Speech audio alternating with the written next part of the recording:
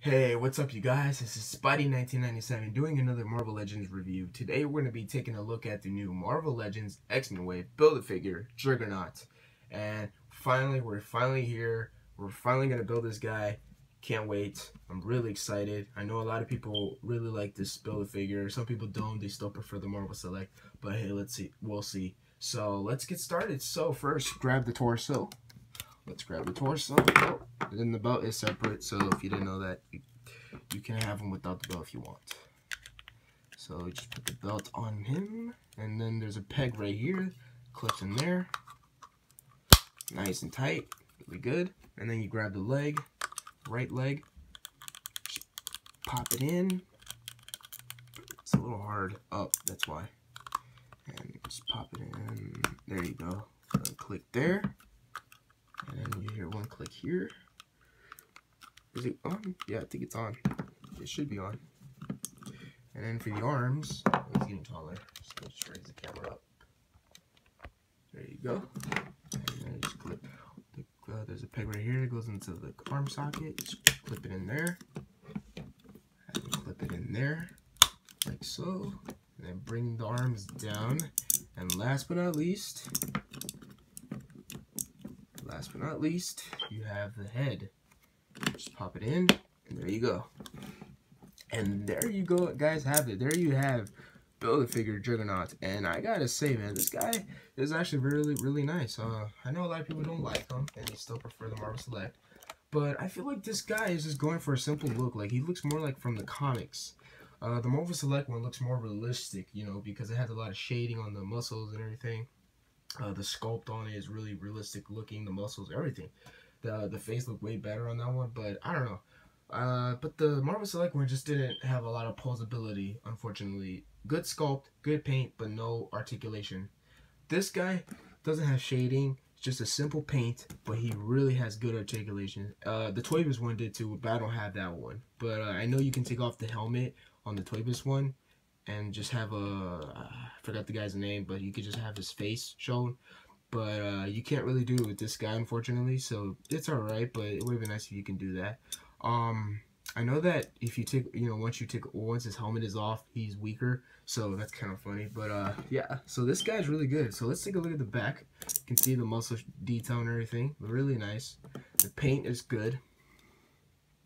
So far I don't see any bleed. Actually, yeah, take it back. I see it a little bit right there. The red looks way different, as you can see on the, I guess on the middle part of the body. Let's see on the front. Yeah, the same here. The bottom, that where the ab area, it's not painted, as you can see. It's just molded red. But on the side, it's painted, as you can see, and I bet you can tell by the camera. So that's a little bit of a bummer that the red doesn't match. You can see the red is bleeding there. Yeah, it's pretty much, and you can see a hole right there. These what do you call these? These I guess armor piece on his biceps are separate, so that's cool.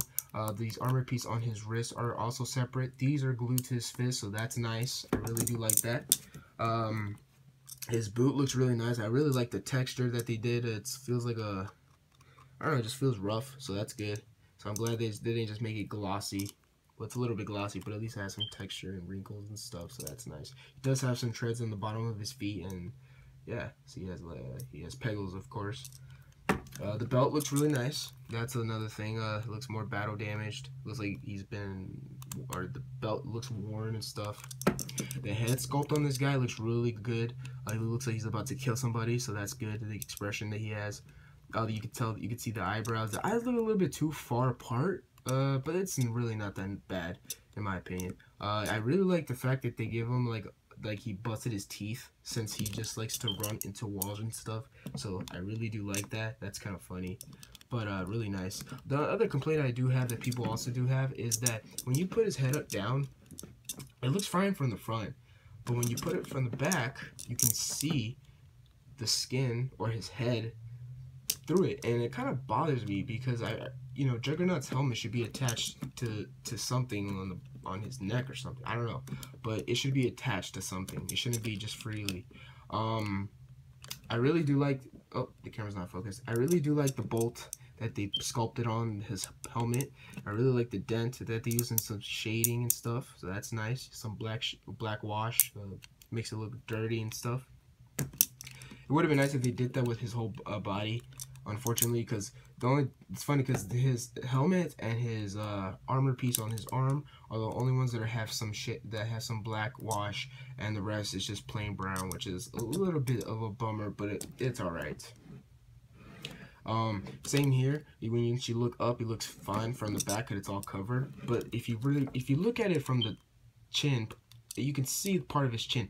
The thing is that you're not going to look at him from this angle. You're going to look at him from this angle. So it's really not that bad, but it's still a little bothersome for people. So, you know. Now, let's go on for the articulation. Now, his head can look up for a decent amount. It can look down, which is nice. It can look side to side. It is also on a little bit of a neck pivot, so that's good. Arms can go out this far, which is nice. Range of movement. And it goes all the way around. He has a bicep swivel, single jointed elbows, which is expected for a big guy. Wrist is on a swivel that is also on a hinge that goes up and down, so that's good. He does have an ab crunch, which is super tight, like that. So it crunches forward that far, and it crunches back that far. So I wish I could go more further, but it's alright. He also does have a waist swivel, which is nice, and the belt is separate, of course, like we build it.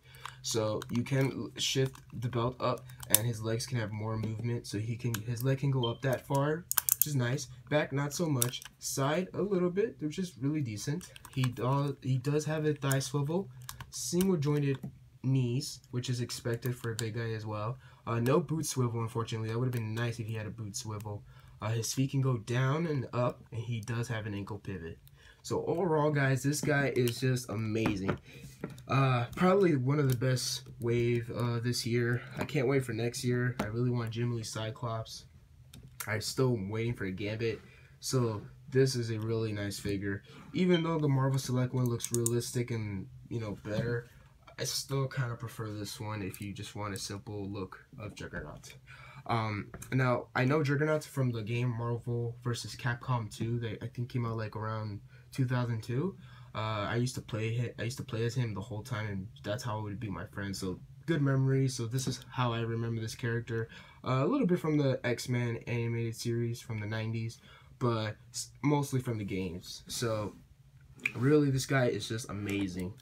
The line is good, so that's nice. He kind of has a belly button, it's funny.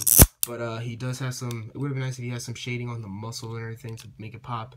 But overall, guys, this guy is just amazing. If you guys really need a Juggernaut in your collection, and you just want a simple look and not realistic, this is the one to go for. Now, if you want a good realistic look, then get the Marvel Select one. The only bad thing is that one's not going to have good articulation like this one. Or you can get the Toy Biz one, but the arm looks funny on that one because he makes him look like a gorilla. So that's all I have to say, guys. So thanks for watching for this Juggernaut video review. This is Spidey1997. Please give this video a big thumbs up if you really enjoyed this video. And this is Spidey1997 signing out, and have a great day. Thanks for watching, guys. Oh, one more thing. By far, the wave. If you guys want to know in order which is the weakest and which is the best, Jean Grey is the weakest, then Iceman, then Havoc. Actually, no, I take it back. Jean Grey, then Havoc, then Iceman, and then the best one is Kitty Pryde, then Rogue, Cable, Wolverine, and Deadpool. Those are my order to the best, or the weakest to the best. So there you go. So that's all I have to say, guys. So please comment, subscribe, like I said, and this is Spidey1997 signing out, and have a great day. Thanks for watching, guys.